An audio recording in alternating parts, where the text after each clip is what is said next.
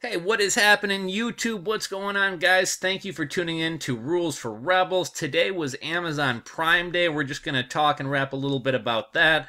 As far as what we have today, we're talking about Amazon going down today, Bernie Sanders ranting about Amazon, and actually some wise words from Jeff Bezos. Kind of a good message that I saw quoted in an article. And I'm not really a huge fan of Jeff Bezos, but I like this one comment he made. So, for those of you guys who went on Amazon today, whether it be to buy something on Amazon Prime Day, try to take advantage of a sale, those of you guys who tried to access your Amazon FBA account or access your Prime account, if your experience with anything like mine, you saw a lot of dogs today. Pretty much every time I logged onto Amazon, I saw a cute Labrador, or I saw this cute Chihuahua named Maddie, or I saw this cute Corgi named Corgan, or I saw this cute Maltese named Soju, or I saw this Australian cattle dog named Shadow, or I saw this full-size poodle named Jaja, and if I had continued searching, I probably would have seen a whole lot more dogs. I thought I was on Pinterest today when I went on Amazon. So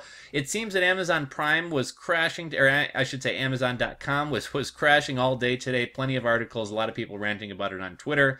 I guess this could mean one of two things. Either Amazon had such a successful day today that they couldn't handle all of the traffic, or their site was just kind of crapping out today and they missed out on a lot of business. But either way, not the best day for Amazon today on that front. I actually was trying to access my Amazon merch account earlier today, and I think I was already logged into Amazon. And typically when you go to merch.amazon.com and click sign in, it will just automatically log you in, and I got taken to a 404 page, and at first I was kind of freaking out. Is there problems with my Amazon merch account? Was it shut down? And then I kind of quickly realized that this is kind of a site-wide problem for Amazon.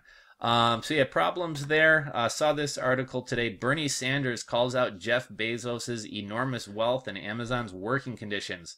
The typical Amazon worker made less than $30,000 in 2017, and I'm not a huge Bernie Sanders fan, and I don't think you guys should be either if you are business people or entrepreneurs. Pretty much all his views go against people working hard and getting ahead and are more for socialism and equalness. But he kind of rants about Jeff Bezos makes so much money and the Amazon Prime worker or the Amazon worker doesn't. Jeff Bezos' wealth is increasing by $275 million a day, and Amazon workers are afraid to take bathroom breaks. He says, I stand with the Amazon workers fighting for decent working conditions and a living wage on Prime Day. While Jeff Bezos' wealth increases by $275 million per day, Amazon workers are afraid to take bathroom breaks. And I think there is a lot of truth and a lot of stuff to think about here. Amazon does kind of treat their workers pretty shitty. I don't really like how cities kind of fall all over themselves to bring Amazon in as if they're offering all these great high-paying jobs, when in reality it's not great working conditions. Amazon tends not to pay like local taxes and get a lot of breaks. But you know, it is what it is. There was one thing that I saw that Jeff Bezos was quoted as saying, kind of unrelated to this article, but that I kind of liked.